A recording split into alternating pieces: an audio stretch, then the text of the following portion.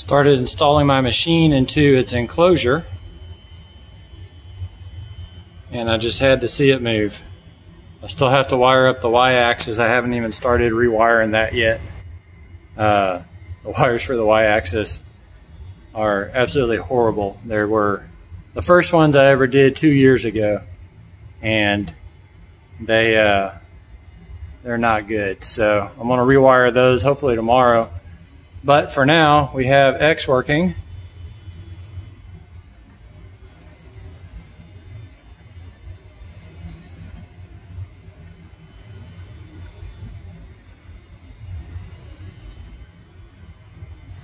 So much quieter than the last machine. I don't know if it's because it's more rigid or what. Let's see if I can move the Z-axis.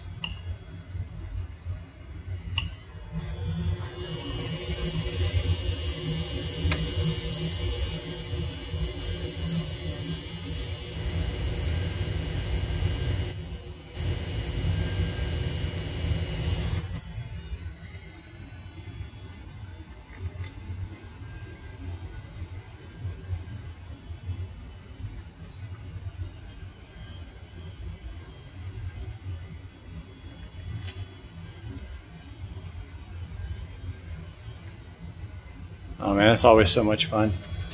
Alright, so what do I have left? Obviously I need to do something about my carriage. I designed these brackets for a cable tray. I'll throw the link to Thingiverse in the description for those. They just bolt on to the rail. There's plenty of clearance over here. You don't have to worry about hitting them. The DeWalt, the spindle, I think, will hit the side before the machine hits the bracket. Yep, sure enough.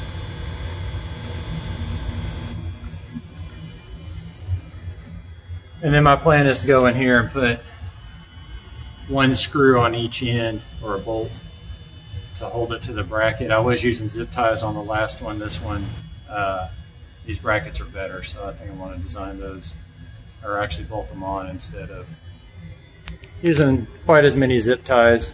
I'll still use zip ties to hold the cable chain to the bottom of the bracket.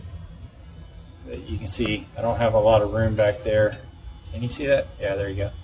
I don't have a lot of room back there for trying to squeeze too many zip ties in between the cable run and the core.